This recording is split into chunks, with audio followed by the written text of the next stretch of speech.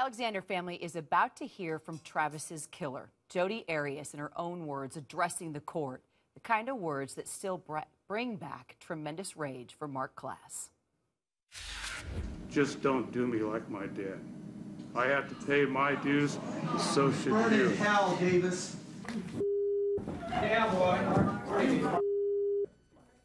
Mark Klass joining me now live out of San Francisco. We're going back 2 decades. Yeah, Mark, I remember talking to you that day. Bring me back to the rage you felt at that moment as a dad. Well, you know, he had already killed my daughter, and I heard some noises coming out of my mother, who was 2 seats away from me, and I thought, this son of a bitch is killing my mom right now, and I exploded. I really did. I got up, I made a lunge for the defendant, and was escorted out of the courthouse. What did you want to do to him? I wanted to kill him.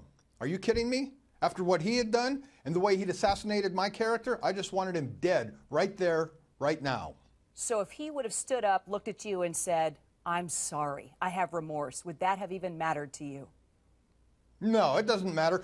In the context of this trial, I mean, this is his family has sat through many months of them assassinating the character of their beloved brother. Every word that comes out of her mouth is a lie. I think it matters not what she says on the stand today. I suppose they would like to see her grovel and beg a little bit, but who knows if that'll happen. So do you think Travis's family wants an I'm sorry, or do you think they don't care? They've made up their mind.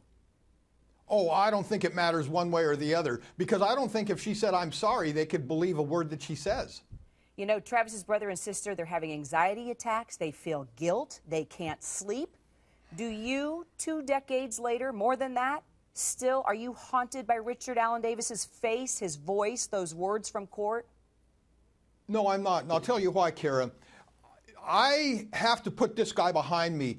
As victims of violent crime like this, we have to find ways to move forward. The way I did it was to create meaning out of Paulie's death, to keep my family close to me, to find a psychologist that worked very, very well with me. And now I'm able to smell the flowers and find beauty in life again. And this guy has very, very little impact on my life. And I would suggest that they follow a similar path if they have an opportunity to do that. What do you say to Travis Alexander's family, in particular, brother and sister, who we've watched and listened to?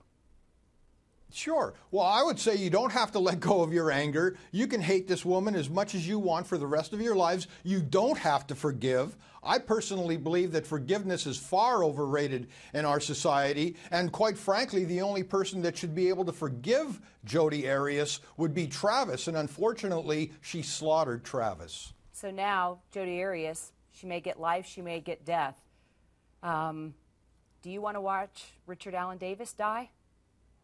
I'd get great pleasure out of it. It would bring joy to my heart. And I would hope that the jury, and I believe they will do the right thing, I would hope that the jury will sentence this woman to death, because she deserves the worst possible sentence, the ultimate sentence, for having committed the ultimate crime.